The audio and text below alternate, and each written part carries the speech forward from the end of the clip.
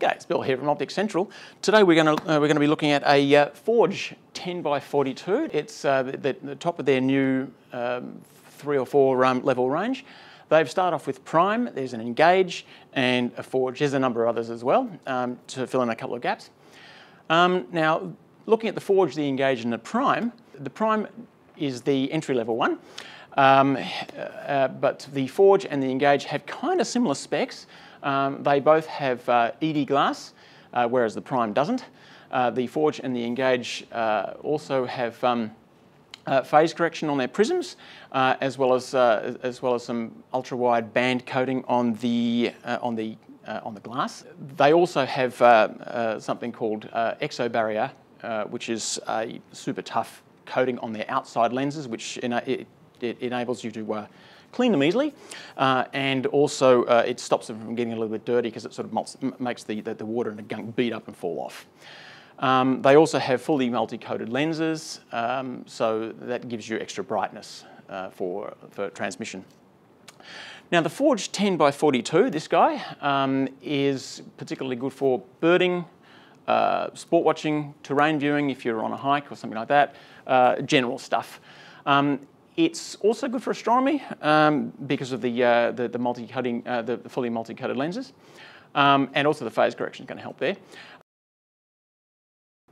In researching this video, I got into prisms a little bit, and I found a couple of interesting things. The Forge has the 15x56. That's the big brother of this thing. Has something called an Oberkönig prism, which is brighter. It's got fewer bounces, but it's heavier, more expensive, and harder to make. Now, I'll put a little graphic up on the screen somewhere here. The 10x42s don't have the Oberkönig prisms. They have something called a Schmidt-Pahan prism. I'm probably mispronouncing that. I'm sorry about that.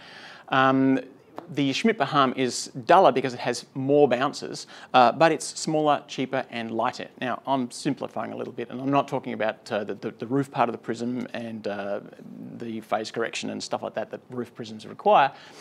But yeah, that's the guts of it. So the 15x56 has the Oberkönig prism. The smaller binoculars in the Forge range don't. They have the Schmidt-Pahan prism.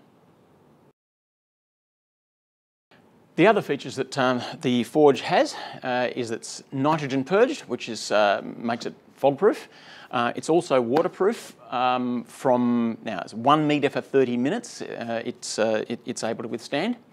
And like I said before, it's got the exo barrier, which makes it easy to clean as well as not likely to get quite as dirty. And it has fully multi-coated lenses, which gives you a brighter image. The other thing about the Forge is that it has what they call the ironclad warranty, which is a lifetime warranty. Now, we're in Australia. In Australia, 30 years is a lifetime. I believe the 30-year period it applies to the Forge. Okay, so let's see what's inside the box. Whoop. It's got a little magnetic catch on the box. Okay, we've got a quick getting to know you card from for the thing, and let's see, we have a case. Put it over there. The case is quite useful. Speaking as a bird watcher, this will stay in my car glove box forever. One thing I do like about the case is it's got these little Velcro catches, so you can actually open it up fully. Oh, dang.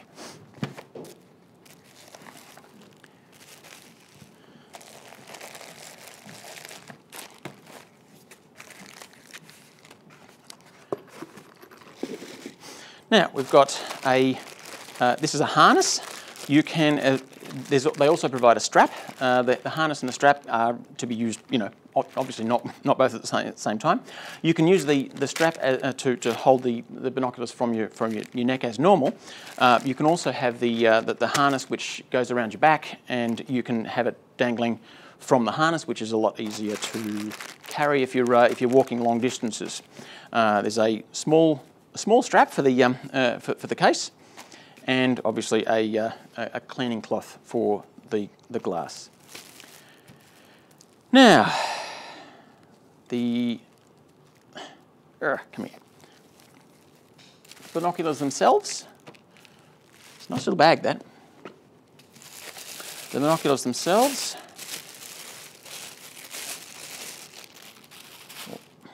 More plastic. Let's see. We've got the shower caps. These shower caps you attach to the strap. You leave those on the strap at all times because when it rains, the birdwatcher in me likes to, well, wear my binoculars down there. You just put that on there, and the rain comes down and it stops. You don't need to cover the bottom straps, the bottom cups. I would probably take these off. Let's see.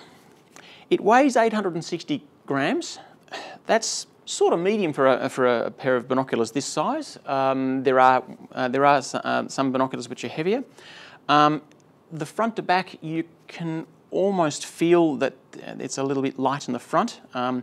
They have put a second bridge here, which not only makes it a little bit more robust, it also gives it a little bit more weight to the front, which will compensate for the fact that they have a Schmidt-Behan, which is up the back there, rather than the Aberkönig prism, which is a little bit further down. The colour I can get used to. It's a kind of a, they call it terrain. I prefer a black one, but you know, it's hardly important.